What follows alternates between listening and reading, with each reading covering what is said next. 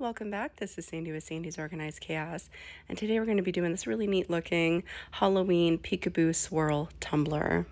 As always, I'll make sure to put everything that I use today down into the description box below, so that way you guys can shop these items if you would like to. If you're new to my channel, don't forget to hit that subscribe button so you don't miss any more tutorials, vlogs, tips, products, all kinds of stuff I have coming your way. So let's wake up, prep those tumblers, and slay all day. Let's do this.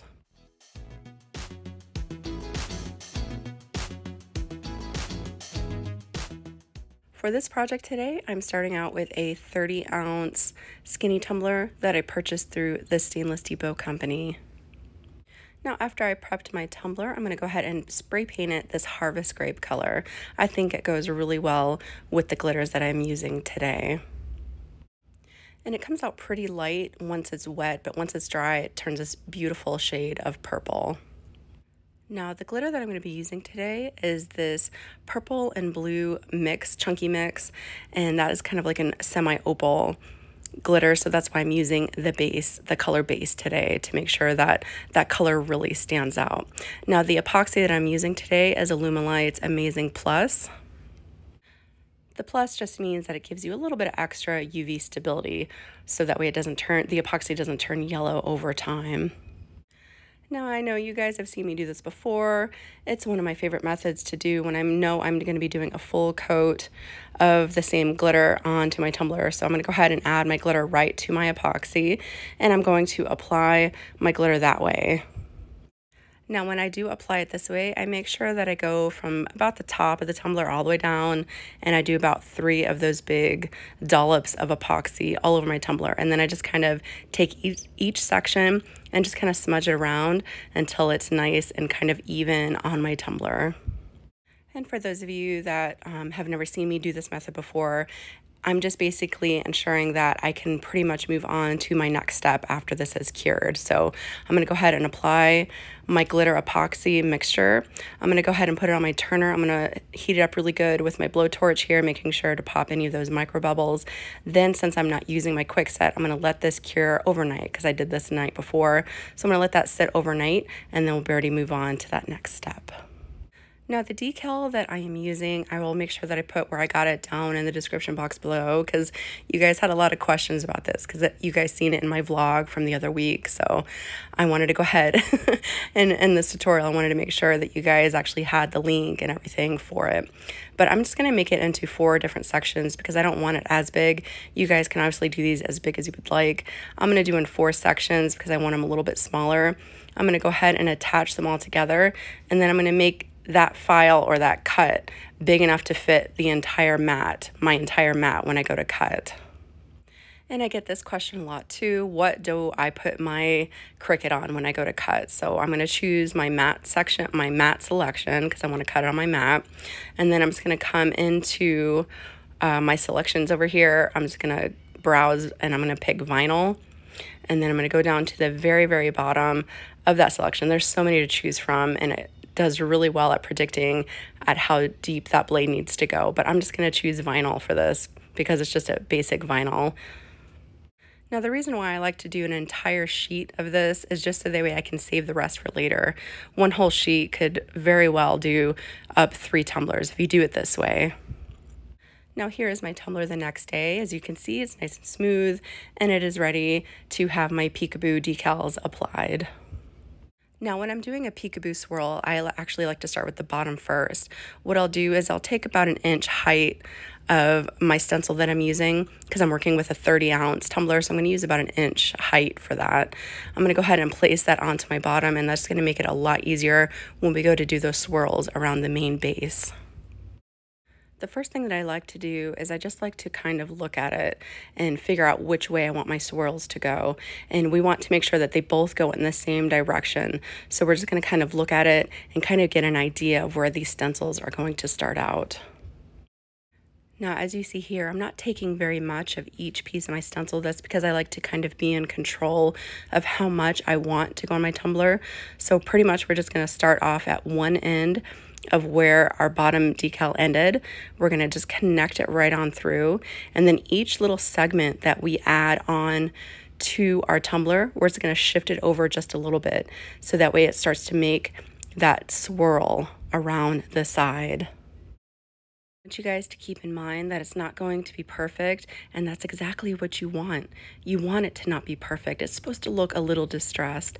So this is how mine is turning out so far. And you can always go through and add just a little bit more off to each side if you would like to, just to kind of give it just a little bit more of a distressed look and kind of add just a little bit more of those details out into the main glitter part. So now the next thing I'm going to do is I'm going to do the opposite side of my swirl. So as you guys see, I flipped my tumbler completely over, and we're going to be working off that opposite side of that little stripe that we did on the bottom. And again, I'm just going to take a little piece of my decals here, and I'm just going to get that started for myself.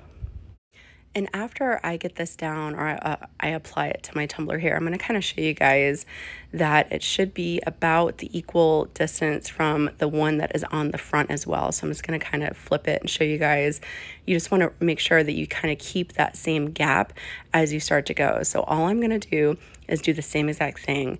I'm just going to take little pieces, little sections of my skull leopard print here, and just kind of off center it from each time that I lay it down, and just keep that momentum going straight up my tumbler until my swirl is done. And like I talked about earlier, I said that you guys could add extra little pieces around, just kind of give it a little bit more, and that's what I was doing there. Now that I am done with my swirl look, we're going to move outside to spray painting. This is very simple. I'm just going to start with a black. It doesn't matter if it's gloss. Does not matter. I'm just letting you guys know. Okay, I tell you guys all the time, it's all good. So I'm going to start off with my black, and I'm not going to do the entire tumbler, which will help us out a lot when we go to remove some of this paint for the distressing look around the edges. So I'm just going to do right around my swirl decals that I did. As you can see, there's a little bit of a gap there still because we don't need it fully filled in. So I'm going to go ahead, and everybody's atmosphere is a little bit different, so I'm going to go ahead and let that dry for about 5 minutes. Now I'm going to apply this brilliant gold, and obviously you guys can do any type of color combination you want. There's no right or wrong when it comes to making art. However you guys feel it should look that way. I'm just kind of giving you guys inspiration with this. So I went ahead and applied my gold. I let that dry for 5 minutes, then black over top one more time, and then I'm going to go ahead and let that dry for about an hour because you don't want this tacky at all when we move on to this next part. All right, now let's move on to the fun stuff. This is what makes this tumbler the way it looks. So I'm going to go ahead and I'm going to take my 100% acetone. As you guys know, I just purchased mine for the dollar store, or I buy it from Walmart. The Onyx brand from the Walmart works really well too. You just want it to be 100%. You don't need any little smells or oils in it. Just regular old 100% acetone nail polish remover. That's all you need. And of course I have my paper towels, which I want to take, and I'm actually going to ball it up this time. I know on my last video, I made sure that I had it in my finger really well, but we were doing something different then. This time you just want to ball it up, and you want to make sure you soak it down really well with that nail polish remover. And then you just want to make sure that you swipe it really good to kind of remove away all that paint that is right in between your swirls. And with this, I actually want to keep wiping until I get a little bit past my decals. I want to remove that paint so that way some of those decals are actually just kind of out in the open and a little bit more exposed. And as always, anytime you're doing any type of distress type look on a tumbler, it's going to look smudgy, it's going to look weird, but that's okay because we're going to come through and clean it up really good once we are done. But as you can see here, I have some of my decals that are kind of out in the open there, and that's exactly what you want. So I'm just going to go ahead and move on to the rest of the sides and do the same exact thing where I just kind of wipe away and make sure I get almost right up against where my decals start, exposing just a little bit of those decals here and there. And this is what I have so far. So I'm just going to continue on doing the other side the same exact way. And of course, another tip I would like to give you guys before I forget is to make sure that you keep flipping your paper towel around to expose the cleaner side. It just makes it a lot easier as you go. Now here in a minute, after I get done doing all this, I am actually going to show you guys a couple different ways you can end off your tumbler. I just wanted to make sure that you guys, I'll be your guinea pig. I did it for you. I did it where I just removed the leopard. I did it where I just removed the skulls. And then of course, you guys see where I do it all the decals are removed. So I'm going to go ahead and show you guys what that looks like as well. Okay, I have my bottom all finished up. I have my sides all finished up. Now I'm just going to come through with my 99% rubbing alcohol, and I'm just going to further kind of give it a distress look. I'm going to clean up my gold off to the sides. I'm going to distress that black just a little bit more, kind of rubbing through to that gold just a little bit, just to give it just a little bit more of that spooky, faded distress look. And of course, for all my new tumbler makers out there, my new tumbler artists, the acetone is going to remove the paint very quickly. It removes a big amount of your paint right off your tumbler, but your rubbing alcohol is just going to remove a very tiny amount of your paints off your tumbler. So it all depends on the kind of look that you're going after as to which type you like to use. I typically use both, so that's again what I'm using here. Now after I am done kind of giving it this little extra distressed look, I'm going to come back through with my acetone, my 100% acetone one more time on my exposed glitter portion, and I'm going to clean that up really well. And that's going to be it for it, because you want to remove any of that haze that might be on that glitter, because you don't want that. You want it nice and sparkly. So I'm going to come back through with that 100% acetone just on the purple portion, just on the glitter part, clean it up really good, and then we'll be ready to start taking off our decals.